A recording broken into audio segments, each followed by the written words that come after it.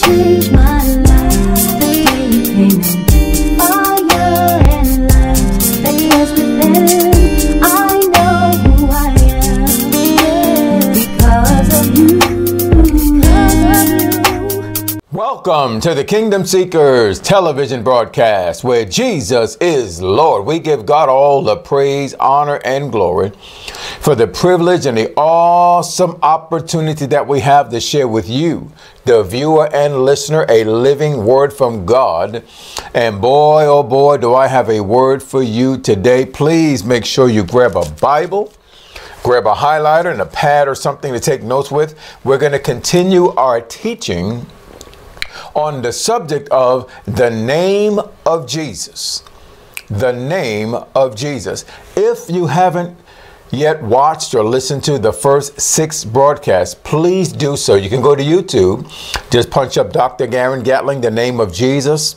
Tons of videos there, but specifically the last 6 videos, and listen to them and study them and memorize them, meditate on them, think about them, be a doer of the word.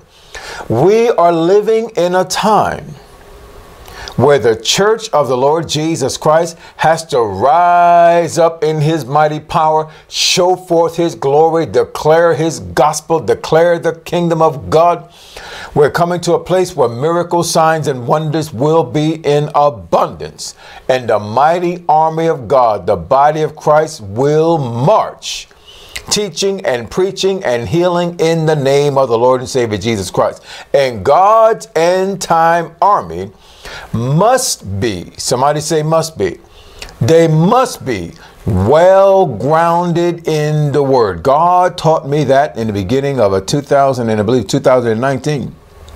Right about when COVID-19 hit, he said, my end time army needs to be well grounded in the word. So let's get into the word of God and study about the name of Jesus, the authority in the name, the power in the name. How do we use that name to set men and women free, to break the power of the devil over the lives of those that are bound and shackled by the enemy? We're going to set them free, and we do it by A, the proclamation of the gospel, B, by the power of the Holy Ghost, and C, in the name of Jesus.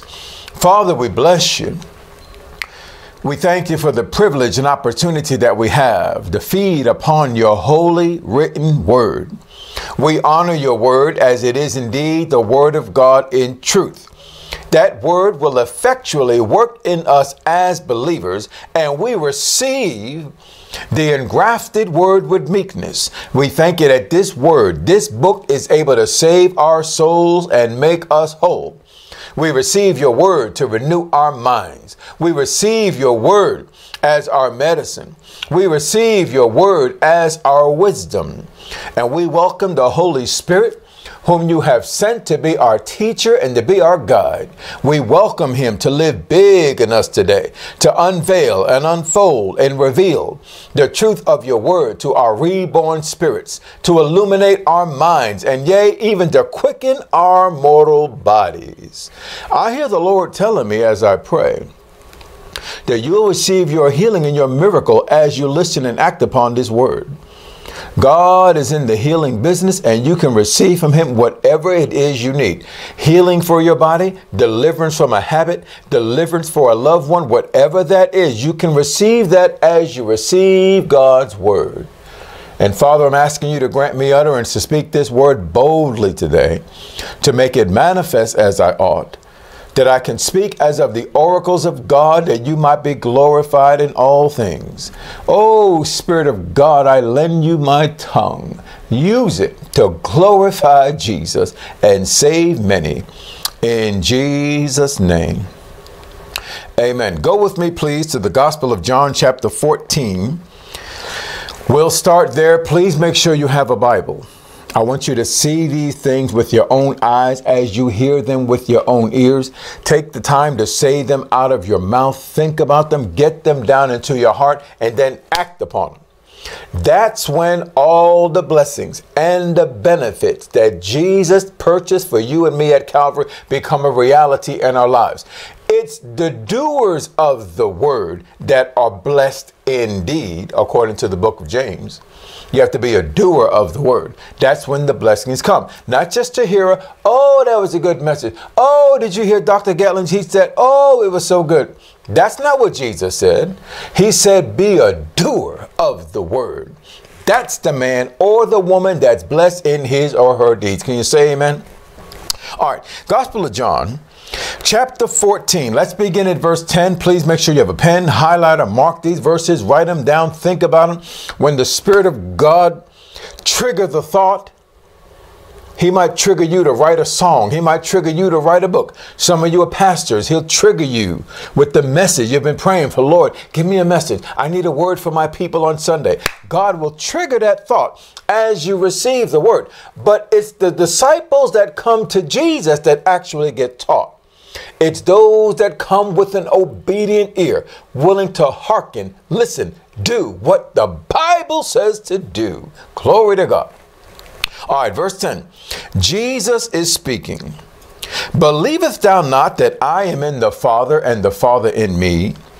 The words that I speak unto you, I speak not of myself, but the Father that dwells in me, he does the works. So Jesus said, I'm the vessel. When you see me do something or say something, it's actually the Father that's doing the works. In other words, Jesus is representing the Father on earth. God is doing the representation in heaven. Can you see that? Verse 11. Believe me that I am in the Father and the Father in me, or else believe me for the very work's sake. The works themselves, the teaching, the anointed preaching, the healings, the miracles, the signs, the wonders, all the majestic and marvelous things that Jesus did. He said it's actually the Father who's doing them through me. Isn't that right? All right. Verse 12. Verily, verily. Now, if that weren't enough, he's getting ready to take us to another level. He says, truly, truly. In our language today, in the Western world, we would say, I'm telling you the truth, the whole truth, and nothing but the truth. So help me God. That's what he's telling them. I'm telling you, he that believes on me, because what he's about to say to the natural finite mind seems impossible. Me? Do the works of Jesus? You mean I can teach and preach and heal and miracles and signs and wonders? No, no, no, honey. It's not you. It's Jesus in you doing the work. Listen carefully. He that believes on me, the works that I do. What works did Jesus do? Somebody say this with me, and it'll make sense later. His name can do anything he can do. Don't forget that. His name can do anything that he can do. Example, if the President of the United States, wanted something done and he sent the ambassador to Europe and go over to Germany and tell them this, they're going in the name of the United States of America. President Joe Biden sent me. The country does it not because of the ambassador. They act because of the authority behind the name. In other words, the name United States of America, President Joe Biden, or whoever, see, it does whatever that person can do, even if the person's not there. It's the authority and the power that's invested in the name. Can you get that? Now we'll come back to that thought. Verse 12 again. Verily, verily, I say unto you, he that believes on me, the works that I do, he'll do also, and greater work. Now, that's why he said, verily, verily. Boys, I'm telling you the truth. So help me God. I know this is going to sound hard to believe, because you've seen me stop storms. You've seen me raise the dead. My God, boys, you've seen me walk in water in the middle of a storm. You've seen me open the eyes of the blind. You saw me cause the dumb to talk, the lame to walk, the blind to see. You've seen those things. You've seen me take 5 loaves and 2 fish, bless them, and feed thousands. So I know it's hard to fathom that the works that I do, you'll do also, and greater works than these. But let me give you a revelation. It's not you, it's the Jesus in you. The same way that God the Father did the works through Jesus, Jesus will do the works through you. You should write that down and meditate on that. Jesus working through you. Your lips are his lips. Your hands are his hands. Your feet are his feet. When you go to the jail, he goes to the jail. When you go to the hospital, he goes to the hospital. When you write the song, he's writing the song. When you sing, he's singing. He's using you. It's the Father that dwells in you that will do the works. Can you say amen to that? All right, let's go further. Verse 13, and whatsoever you shall ask the Father, underline these three words, please. In my name, that will I do, that the Father may be glorified in the Son. If you ask, verse 14, anything, here we go again, underline these three words, please. In my name, I will do it. One more verse, you're in John. Flip over to chapter 16. We're talking about the name of Jesus. Verse 23. And in that day you shall ask me nothing. John 16:23. Here he goes again. Verily, verily. Now you know what that means.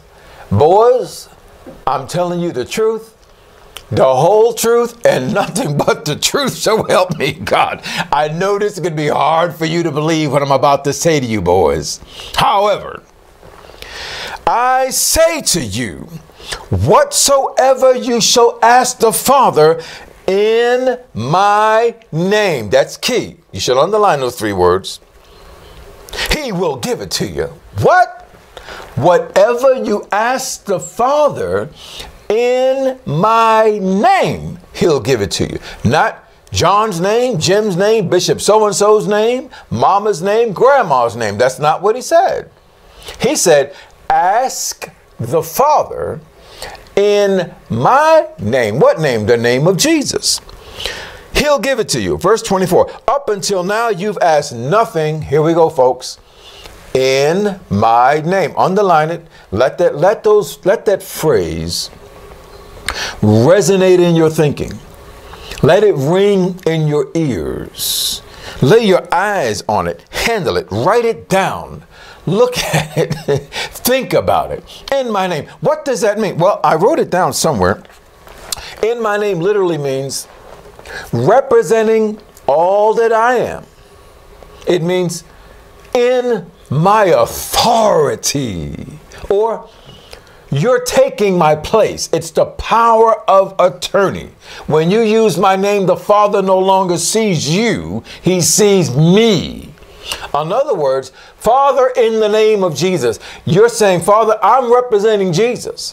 Father, Jesus gave me the authority to ask you anything in his name. He said you would give it to me. Can you see that? Wow. In the name of Jesus. All right, let's go further. Up until now, or the King James says hitherto, have you asked nothing in my name? Ask and you shall receive, that your joy may be full. Now these things have I spoken unto you, verse 25, in Proverbs. But the times comes when I shall no more speak unto you in Proverbs, but I will show you plainly of the Father. And that day you shall ask, there it goes again, in my name. You should underline that. You think Jesus is trying to tell us something? You think Jesus is trying to get something over to us? You think Jesus wants us to use his name?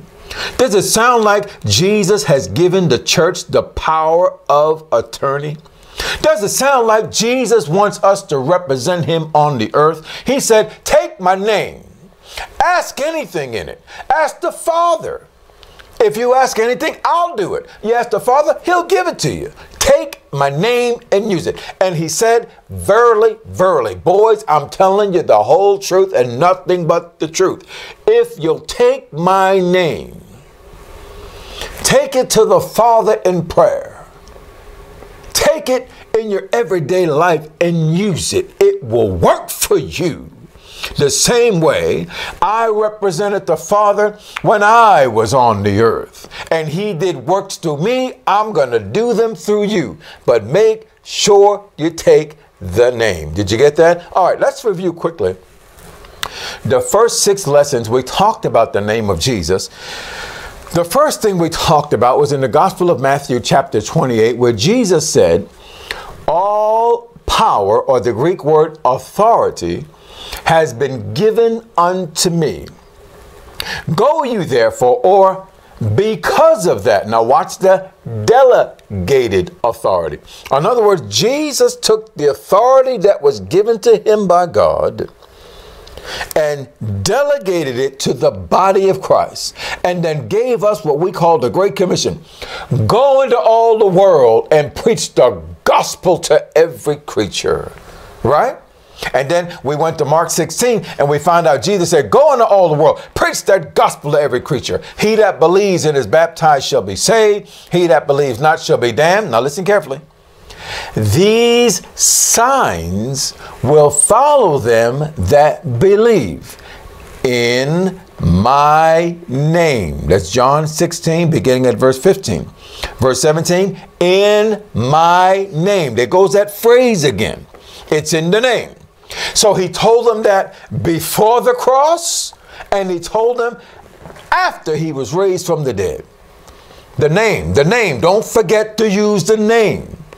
See, it's very, very important to remember the name and the authority in the name of Jesus. So the believer is authorized to take that name, to declare the gospel of Jesus Christ, whether Jesus called you to be an apostle, prophet, evangelist, pastor, teacher, choir leader, banker, businesswoman, whatever he called you to do. You do it in his name, and you are authorized to use that name against the powers of darkness, to set men and women free, to pray for the sick. I mean, you have authority. What authority? All authority in heaven and in earth. Now, you're going to have to meditate on that. You're going to have to think about that, because in the beginning, it's hard to fathom. Because your mind has to be renewed to the fact of who you are in Christ Jesus and what you have in Christ Jesus. And the same way Jesus told his disciples, look, I'm telling you the truth. See, because he knew this is going to be hard for them to get. He said, man, I'm talking to you in Proverbs. It's going to be like you're going to be scratching your head trying to figure this out. How in the world can I do the works of Jesus? You have to meditate on this, pray about it. Think about it. One of the best prayers you can pray, turn to the book of Ephesians, chapter 1. This prayer itself will help you as you study, as you think about it, as you practice using the name of Jesus. Look at verse 16, chapter 1, book of Ephesians.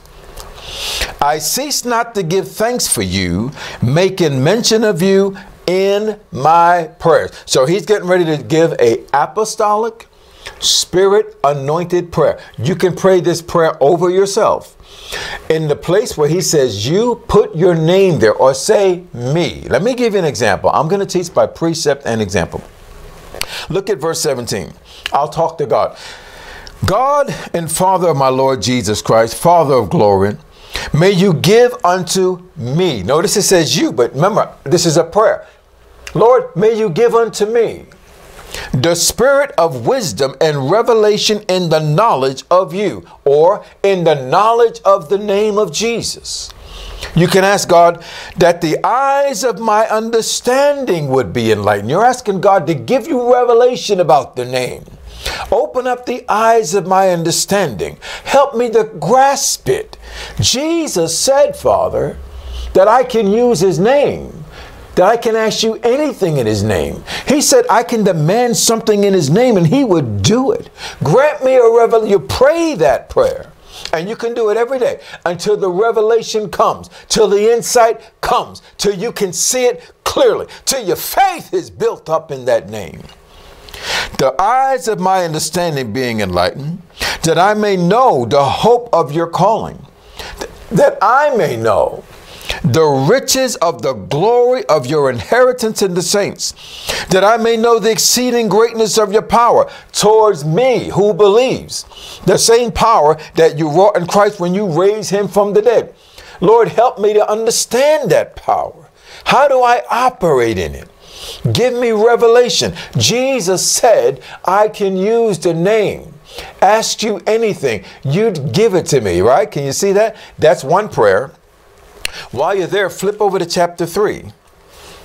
I encourage you to start using these today. Start using them as you're studying the name. Now, don't forget to go back and listen to part 1, 2, 3, 4, 5, and 6. Okay, there's a lot of information in there. Go get that information about the name of Jesus. Start acting on it. Mark the verses in your Bible. Think about it. Use the name of Jesus with those things on your mind and pray these prayers. Lord, give me understanding. Show me how to use it. Show me my authority.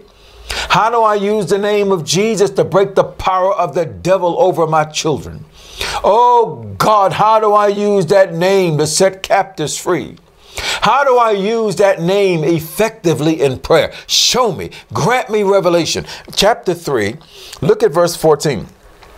For this cause I bow my knees unto the Father of our Lord Jesus Christ, of whom the whole family in heaven and earth is named. There goes that name. So we're called by the name of Jesus. It's the family name. So I ask God, Lord, grant me, now notice it says you in verse 16, but in my Bible, I put the word me. I put me in my. I'm talking to me. God's talking to me. I'm talking to the Father. Lord, grant me according to the riches of your glory, to be strengthened with might by your Spirit in my inner man, so that Christ can dwell richly in my heart by faith, so that I can be rooted and grounded in love, and that I'm able to comprehend with all saints what is the breadth and the length and the depth and the height, and that I may know the love of Christ that passes knowledge. Lord, that I might be filled with all the fullness of God. So you're praying scripture back to the Father. And you can end the prayer, now unto him that is able to do exceeding abundantly above all that I ask or think. Now, don't forget what we said. Jesus told us, ask the Father in my name. And he said, Lord, I'm praying you're able to do exceeding abundantly above all that I ask or even think. Lord, get me to the place that I can think a thing and you'll do it. Now, that's good. Now, you know you're walking with God and you've developed yourself to the point where you can think it and God starts doing it. According to the power that works in me. Unto him be glory in the church by Christ Jesus throughout all ages, world without end. Amen. Can you see that? So take those two prayers. I showed you how to use them by example. I do them myself. I've been doing it this week, actually. Pray these prayers over yourself. Study these things out for yourself. Use the name of Jesus for yourself, because Jesus said you have been delegated authority. You have scripture for it. You have Matthew 28. Mark 16, John 14, John 16. You can just start there and realize I have been delegated authority from God Almighty himself. Now, let me close with this thought. We talked about how did Jesus receive the authority invested in his name. And if you haven't gotten those lessons, again, I remind you to go back and get them. The name of Jesus, part 1 through 6. How did he get it? Well, we know that he got the name from that angel. Remember, the angel gave the name to his mother Mary, and they called his name Jesus. The name Jesus in the Old Testament is the name Joshua. You should have studied this out. The name Joshua in Hebrew literally means Yeshua. Most of you probably know that. Yeshua. It literally means the Lord is salvation. And if you've been hanging around us long enough, you know that name salvation means healing, wholeness, soundness, preservation, deliverance, not just being born again and going to heaven. The name salvation means everything. There's power in the name of Jesus. There's healing in the name of Jesus. There's victory in the name of Jesus. There's deliverance in the name. See? So when you say his name, Jesus, you said power, healing, wholeness, deliverance. It's all in the name. And so you pray and you ask God to give you a revelation of that. Show me how the power works. Show me how to minister healing to the sick in your name. And then ask God to help you get yourself out the way, because you always, trust me, it happens. You'll be looking at your own inabilities, your own weaknesses, your own faults. You're going to figure, how in the world can I do that? Just remember what Jesus told the disciples. Verily, verily. I'm telling you the truth now. Use the name. Okay? Now I'm going to stop there. I'm going to pray for you. And then I'm going to come back and give you a second part of this message. Those of you that are watching by YouTube or All Nations TV, World Power Gospel Radio, you can just come back next week, but study these messages. Think about them. Pastors, use them as an outline in your own messages. Okay, it's okay. Just use it. It's not my stuff. I get it all from the Bible. Use it for the glory of God. Teach your church how to use the name. Teach your church how to pray in the name. Teach your church how to cast devils out in the name of Jesus. And if you haven't yet called on that name and made Jesus Christ the Lord of your life, this is the accepted time. Today is the day for your salvation and your healing. It's a very simple gospel. Just believe that God sent his only begotten Son into the world, that Jesus bore your sins in his own body on the cross, that he died and was buried, and on the third day God raised him from the dead. And accept Jesus as Lord, because he said, whosoever shall call upon the name of the Lord shall be saved. Very simple prayer. Just say, Lord, I believe this gospel that was taught and preached today. I believe that Jesus bore my sins in his own body on the cross. I believe that he died and was buried. And I believe on the third day you raised him from the dead.